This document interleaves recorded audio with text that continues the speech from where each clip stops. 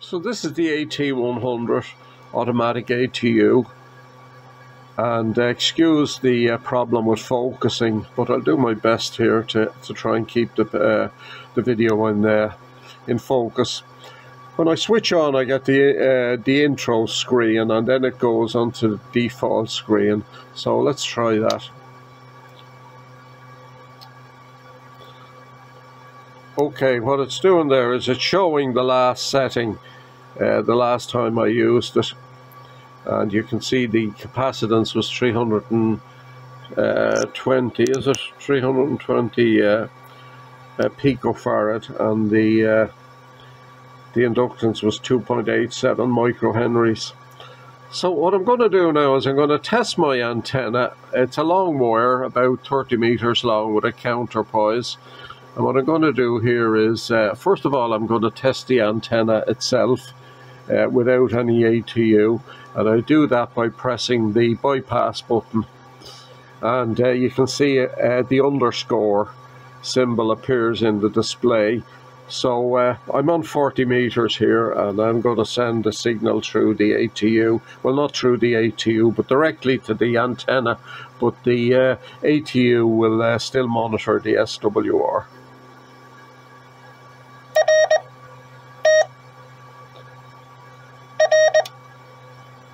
So you can see it's 9.99, which is very high. That's probably the max that the device can read.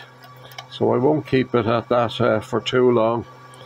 I might burn out the final transistor. So we'll switch off the bypass mode there, and we're back now to the normal display. And I'm going to reset everything.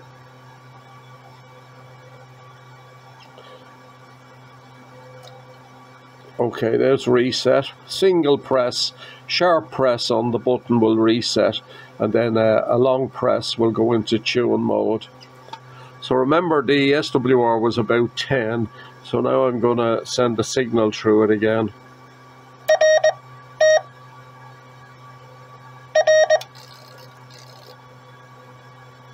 And the SWR is 1.1 or thereabouts, and you could hear the relays chattering as the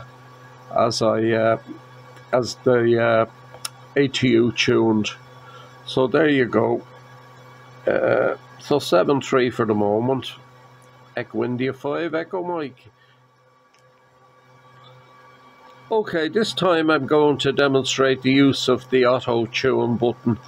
And the idea behind that is, once you've tuned in the SWR on a particular frequency, if I press the auto tune button, it will adjust, it will tune as if I change frequency. So we're on the, I'll go to another band just for pig iron. We'll go on to the 80 meter band there, and I'll go to tune. Long press, and now I'm going to send a signal through.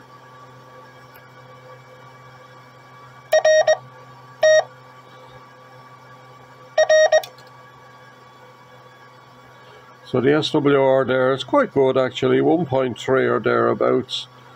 That's on the 80 meter band. Now I'm going to go up to, let's see how far I'll go up. I'll switch off the transmitter first. I'll go up to this is the 17 meter band. Now the settings will be saved there for the for the previous one, but what I'm going to do here now is I'm going to switch on the auto tune, and I do that by pressing this button here. I get a full stop or a period up here to show that the auto tune is operational. So now let me see, you should hear the relays chatter as it tries to adjust to the new frequency. So I'm just going to put another signal through here now on the 17 meter band.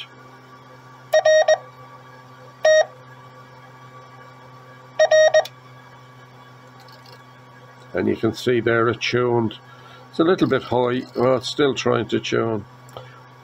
1.9 or thereabouts, 1.07 there at the moment. So you can see there when I change frequency, I'll go to another band. I'll go up to the 28 megs band. So up we go here, and see there's a track there.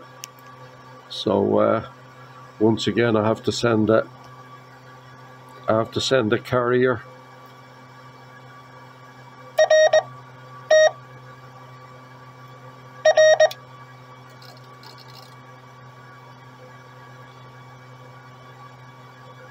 SWR is a little bit high, but it's below 3.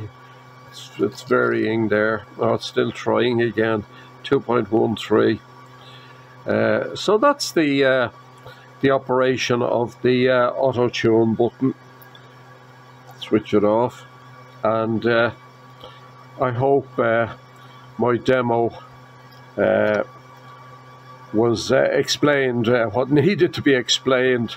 The ATU can be set up without the bypass or the auto tune button, by just the tune button alone, but it's more flexible to connect up the two optional buttons, which I have done here.